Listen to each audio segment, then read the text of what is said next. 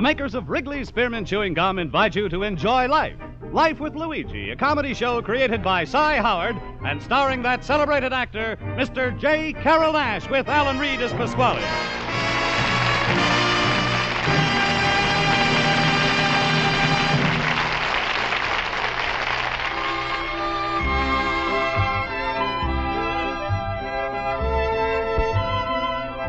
You know, friends, Wrigley's Spearmint Chewing Gum is a typically American product that appeals to people of all ages and nationalities in all parts of our country.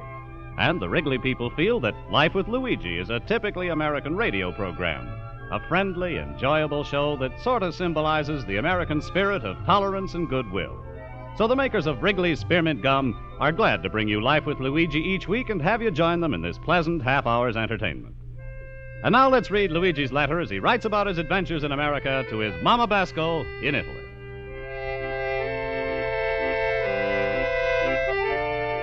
Dear Mamma Mia, in America is a wonderful thing called a newspaper. Greatest example of a freedom of speech. To give you more idea what the newspaper is like, well, you remember our barber in the Castellamare in a little town in Italy, how he's talking a gossip and know everything and say what's going to happen tomorrow? Well, here, newspaper is like our barber, only with the comic strips.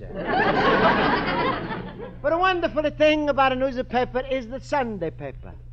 I guess the reason they call it the Sunday paper is because it's weigh about 6 pounds. You read a pound a day and you take a Sunday off.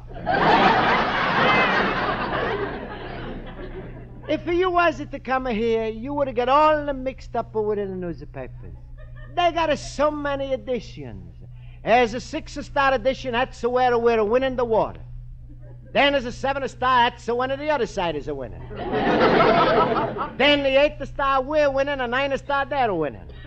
Then there's a 10-star, last the paper of the day. And they want that you should hardly be able to wait for next day's paper, so the headlines, nobody's a winning is a stablemate. But still in all, Mamma Mia, I guess you know what's happening in the world. And when I'm read the papers, it's making me very sad. So sad that sometimes I'm not even able to work. And so I'm going to go next door to my friend Pasquale, and I'm even willing he should open up his big mouth and say, Luigi, my friend. Hello, Luigi. Hello. Hello, Pasquale. Hey, what's the matter, little cabbage puss? Sounding like a fellow who's jumping from his airplane, open his parachute, and find out there's no strings attached. Oh, Pasquale, you know how it is. No, how is? Well, what's happening today?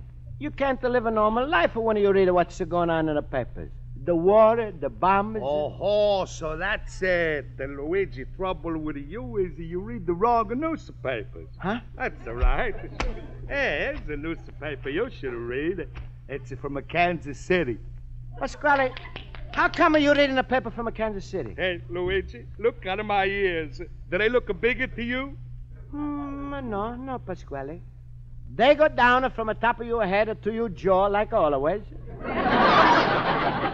But why should your ears be bigger? Because I got the biggest idea I've ever got. And when Pasquale gets a big idea, it's to fill up his brains and push out the ears. Yeah, but Pasquale, what's this big idea you got? Come here.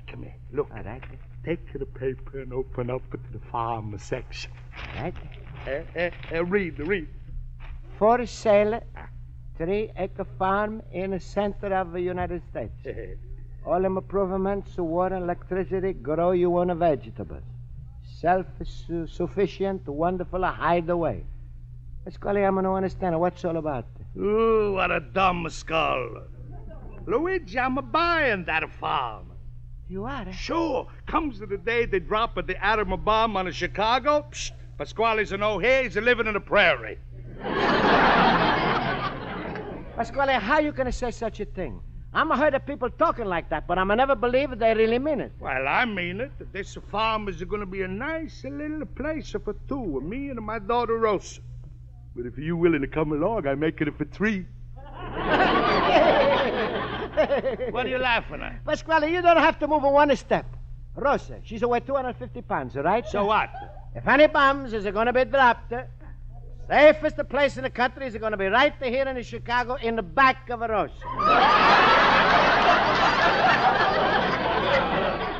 Wise guy, eh? Wait, someday you're going to be laughing from the other side of your nose. Hey, Pasquale, if you're serious, I'm going to want to talk with you. Here in America, I'm got the freedom. And that's no mean freedom to run away. Well, hooray for Patrick Sir Henry. All right. So you're an American. What do you think's going to happen if you're living in Kansas? You're going to become a Czechoslovakian? Pasquale, I'm going to like this conversation. If you don't mind, I'm going to go to my night school class. Go, see if I can. Just so remember, I try to give you advice. So you I don't want your advice. All right, then take your choice. You want to be a dead hero or alive a coward? I don't know. All I know is I don't want to be a Pasquale. You don't want to be a Pasquale. Listen.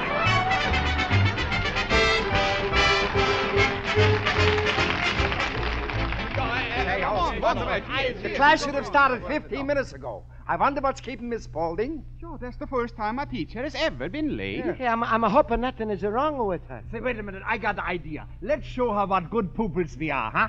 We're going to start the class anyway. That's a good idea. That's a good idea. Until she comes, I'm going to be the teacher. Now, class, quiet, please. I'll call the roll. Mr. Basco? Presente. Mr. Horowitz? Here. Speak up louder, Mr. Horowitz, or I'll have to keep you after class. With you, it's no bargain. Good evening, class. I'm sorry I'm late, gentlemen, but I've just come from a very big school conference, and I have some news that concerns all of us. What is it, Miss Spaulding?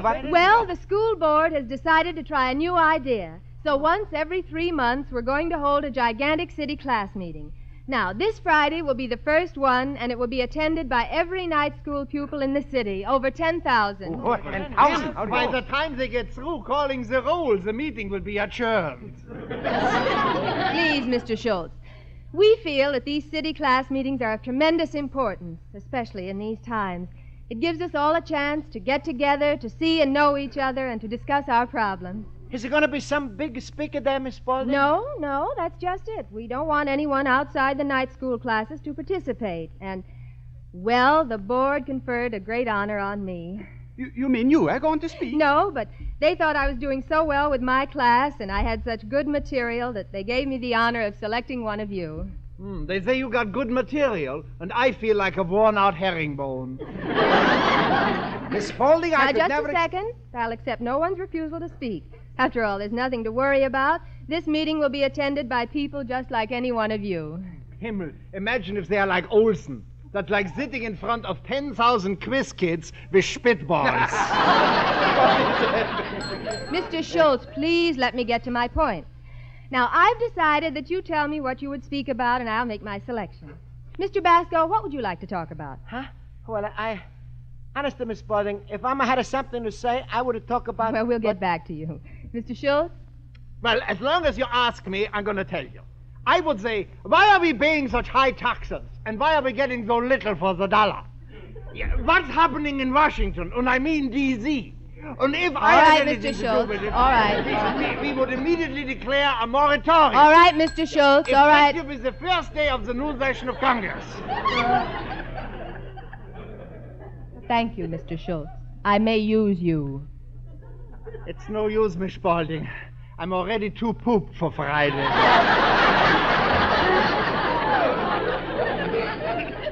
Mr. Horowitz, have you any ideas? Well, Miss Spaulding, it seems to me it might be good to say that the best way to keep our senses in this world is to be strongest within ourselves, and to be strong to those who look to us for guidance, our families. The family must be stronger than ever. That's a very good thought, Mr. Horowitz. Mr. Olson. Well, Miss Spaulding, as you know, I could talk fluently on 1,000 subjects. Maybe I could start with my analysis of world events. Then I could summarize the glorious history of America. Then I would forecast the future. And during the next hour or two, I would answer questions from the audience. Then there would be a short recess while everybody went home and got their guns. Mr. Schultz. Well, Mr. Basco, we're back to you again. Miss Spaulding, I think what everybody said is very, very good. I wish I had such a good idea. Well, I'm sure you have. Surely you read the newspapers and discuss things with people. Yeah, I'm a discusser. Sure, I'm a discusser. Take a Pasquale. He's a tell me he's a moving away from Chicago, so when atom bombers a come, he's a no here. Imagine. He's a so sure atom bombers are going to be dropped, he's a never even a figured out how you stop it. So I told him, I'm going to come here to run away. I'm going to want to be a Pasquale. Freedom is something I'm going to hold on to. I'm not going to explain a freedom, but maybe I'm going to tell him what is it mean to me.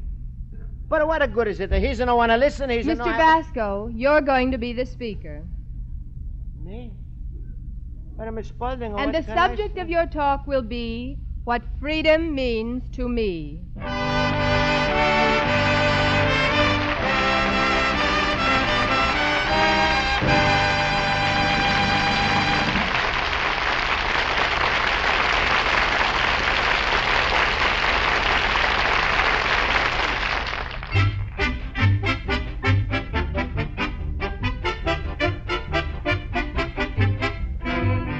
Before we return to Life with Luigi, we'd like to say a word about chewing enjoyment. When you're busy at your job or working around your home, it's a satisfaction to chew on a smooth, delicious piece of Wrigley's Spearmint Gum. It really is. That good, easy chewing goes right along with your work, helps keep you feeling right, and makes the job seem easier and pleasanter. The refreshing, long-lasting flavor of Wrigley's Spearmint adds to your enjoyment and leaves a fresh, clean taste in your mouth. So for chewing enjoyment and a delicious taste treat, always keep Wrigley's Spearmint Chewing Gum handy. Get a few packages when you go to the store. Now let's turn to page 2 of Luigi Basco's letter to his mother in Italy.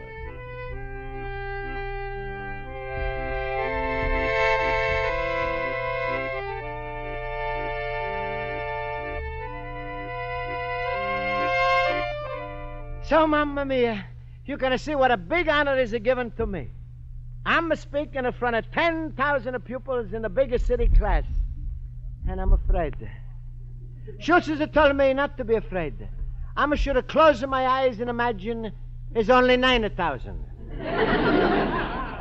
Anyway, I was start to write my speech, and it was hard to put down on the paper what I thought in my head. I looked up at the word freedom in my 10-cent dictionary. It's a say, freedom, see liberty. So I'm going to look up a liberty, and it's to say liberty, see independence. I'm going to look up independence, and it says independence, see democracy. Mamma mia, I'm going to think they use that word freedom to advertise all the other words in a dictionary. Anyway, I was starting to write when all of a sudden a man I never see before as they come into my store. How do you do, sir? Oh, hello. Come on in. Is it some antique you want to buy? Not today. My name is Byron, and I represent the Crusade for Freedom. Oh, that's funny. My name is Basco. I'm going to represent the same thing. Oh, then you've already been told about the petition. What the petition? I thought you was meant to buy my speech. Well, perhaps I better explain, sir. The Crusade for Freedom is a big national movement, and our aim is to get the signature of every American on our freedom scrolls. Excuse me, you talk very nice. You was born in America, huh? Well, yes, Massachusetts. My father was born in Rhode Island, and my grandfather was born there, too. Mamma mia. You was an American 100 years before you was born, huh? Well, Mr. Basco. Can I see one of those petition, Mr. Byron? Why, certainly. That's what we want you to do. Read it. Here. All right. Declaration, I believe sacredness, dignity, divine right to pledge. Aggression of Freedom Bell, Dwight D. Eisenhower, Harold Stassen, Cordella Hall. Mamma mia, I'm better not to sign this paper. Why not? I'm got to leave a room for Harry S. Truman.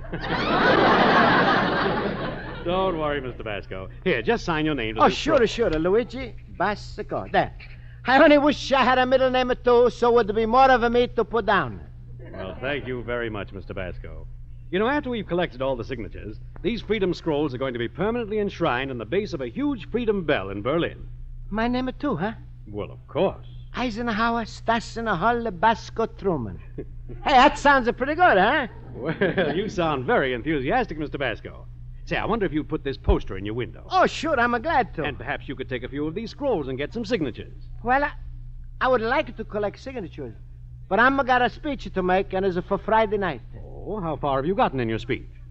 Ladies and gentlemen, Well, go on. if I'm go on, I'm fall off of the page. That's all I'm got. Oh. You see, it's hard for me to... Wait. I'm going to collect the signatures for this crusade. And then I'm going to ask people what they say, and then I'm going to put it all in my speech. A wonderful idea. That way you can kill two birds with one stone. Huh? You can kill two birds with one stone. If you don't mind, I'm just to collect the signatures. I'm not like it to kill birds. Oh, it's just an expression, Mr. Basco. Well, goodbye, sir, and thank you very much for your help. And, oh, yes, I'm sure you'll read up on this literature and get the people you ask to read the same thing, huh? It's important, you know. If they want to make a voluntary contribution, they may, too. Oh, sure. And don't worry, I'm going to get you hundreds of names. I'm sure you will. You've got the spirit. Well, goodbye. Goodbye. Hey, wait. Maybe you do me a big favor, huh? Why, certainly. What is it? You want to be the first to sign?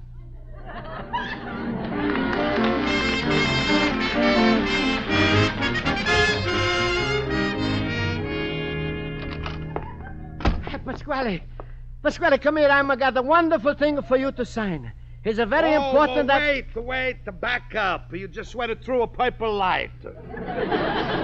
Purple light? Yes, that's a red light that's a turn of blue from being passed so fast. Now, take easy. Start from the finish and go backwards, nice and slow. Pasquale, you and me don't have to argue no more. You read this, and then you'll be happy to sign this petition. Sign? Luigi, you brains flew you Cooper, maybe? I'm never signing nothing. Since I've been in America, the only thing I ever sign is a check.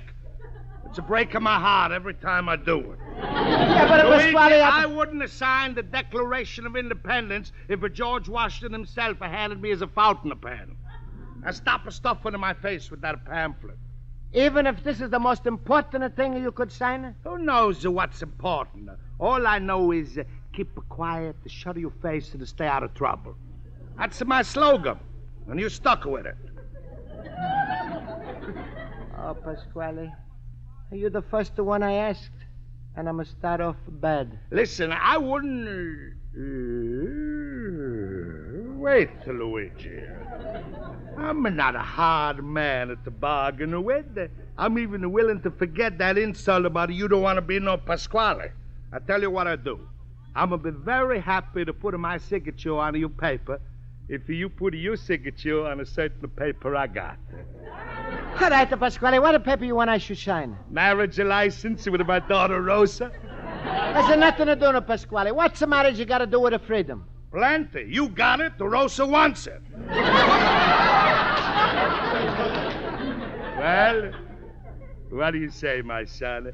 Just to say that magic word yes, and I buy that farm in Kansas, and we all are going to live it together. 3 happy little newlyweds.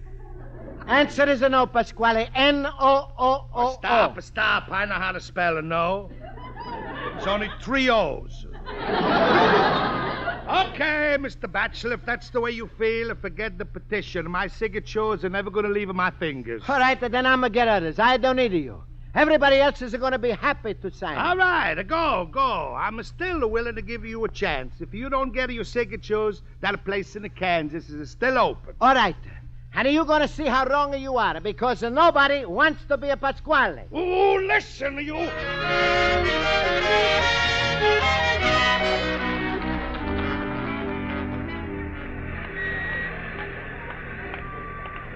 Here's a wonderful place. Here, right in the middle of the park. Everybody's a passerby. Mamma mia, I'm nervous. Well, here I go. How do you do, lady? I'm represent the Crusade for Freedom. I already gave. Oh.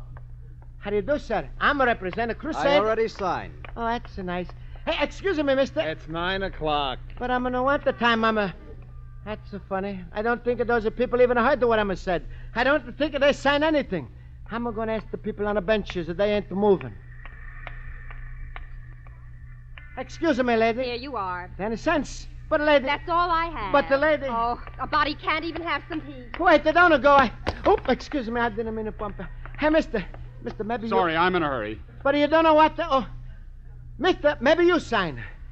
Mamma mia, before I'm open my mouth, everybody's close it. Hey, pardon me, sir. I'm got a petition is for you good. Let me be the judge of that. All right, to be judge, but stand still. What's the matter with you people? I'm got the most important thing today. Crusade for freedom. And you know when I sign it, you don't...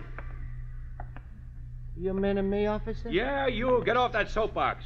Soapbox? What is soapbox? I'm not standing on anything. You know what I mean. This is a peaceful park, and we don't want any speeches made. I'm not making a speech. Look, get going before I take your name down. All right. All right, take my name down. What? Yeah, I'm willing to do anything. I'm going to give you my name, and you give me yours.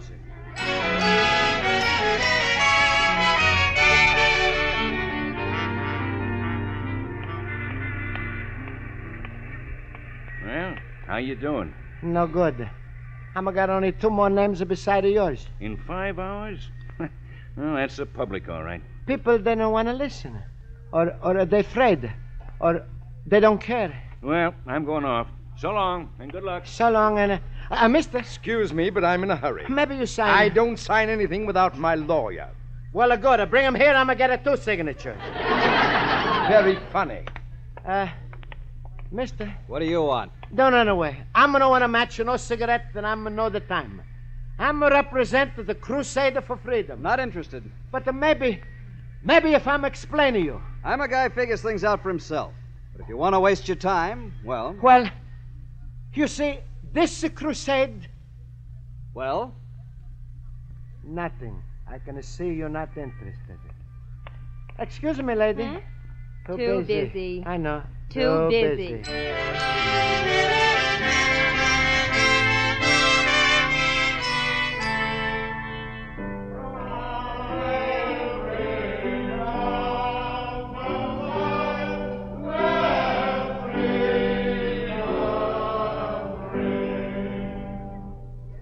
And now, fellow night school students, it gives me great pleasure to introduce one of our teachers, Miss Spaulding, teacher of the High Second Group in Lincoln Night School, who will introduce the main speaker, one of her students.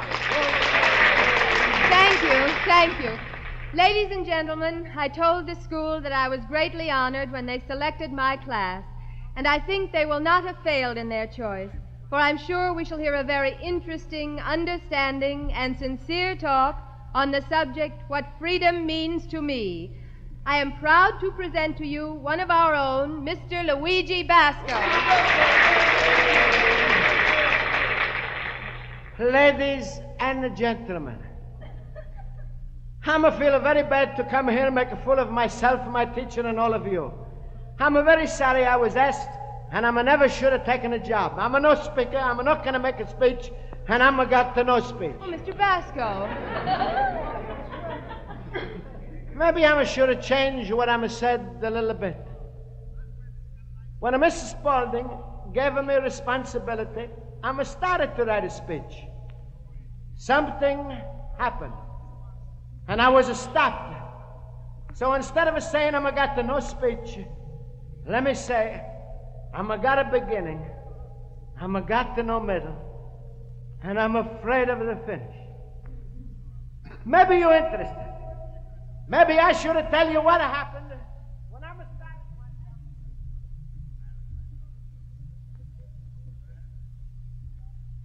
So now you want to know what the Crusaders is standing for. Don't you think everybody should have signed it? Maybe people, they take everything for granted. They don't realize what they got. Like a fresh air, cut it off and see what's happened. You see what I mean? I thought I knew. I thought well, what's the use? It's all mixed up. Ladies and gentlemen.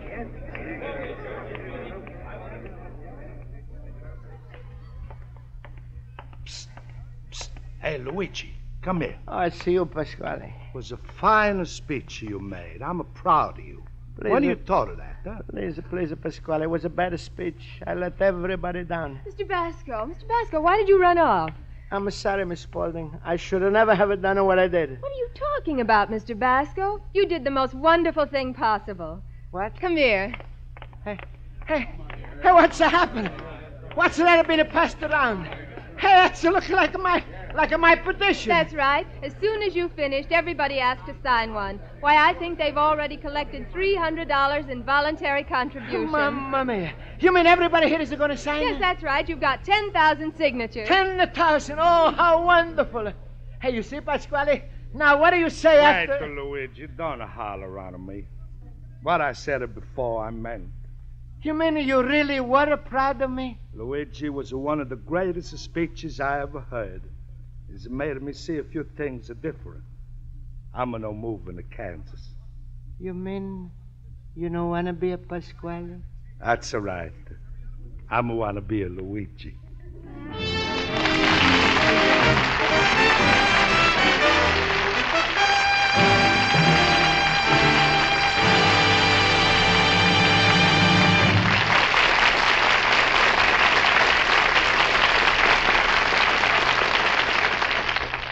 And now, Life with Luigi takes you to New York, where we hear from General Lucius D. Clay, National Chairman of the Crusade for Freedom, who has transcribed a few words he would like to say to Luigi Basco.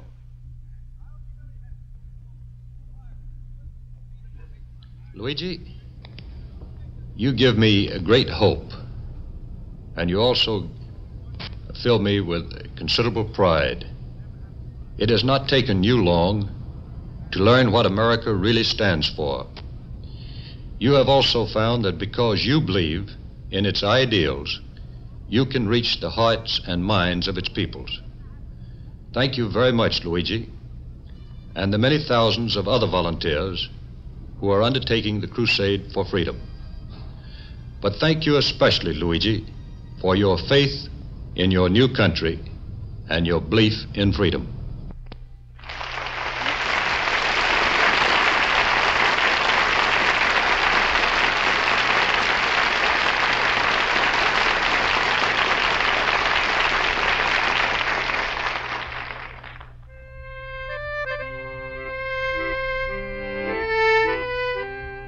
Yes, Mamma Mia.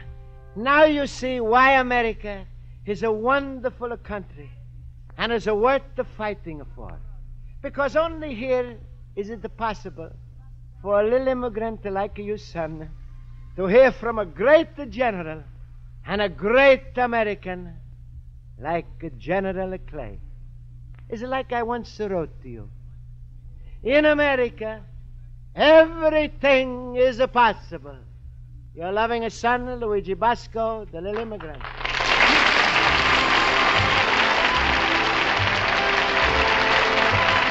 Folks, the makers of Wrigley's Spearmint Chewing Gum hope you've enjoyed tonight's episode of Life with Luigi, and they want to remind you that a package of Wrigley's Spearmint Gum gives you long-lasting enjoyment at a very small cost. You can treat your whole family to Wrigley's Spearmint, and you can enjoy it often every day with almost no effect on your pocketbook. Then, too, Wrigley's Spearmint Gum is a wholesome, healthful treat because chewing is good for teeth and digestion.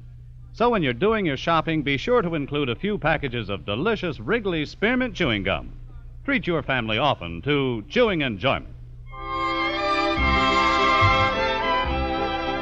The makers of Wrigley's Spearmint Chewing Gum invite you to listen next week at this time when Luigi Basco writes another letter to his Mama Basco in Italy. Life with Luigi is produced and directed by Cy Howard. Mac Benoff writes the script with Lou Dermott. J. Carroll Nash is starred as Luigi Basco with Alan Reed as Pasquale, Hans Conried as Schultz, Jody Gilbert as Rosa, Mary Shipp as Miss Spaulding, Joe Forte as Horowitz, Ken Peters as Olsen. A portion of this program was transcribed from New York. Music is under the direction of Lud Gluskin. Bob Stevenson speaking. This is CBS, the Columbia Broadcasting System.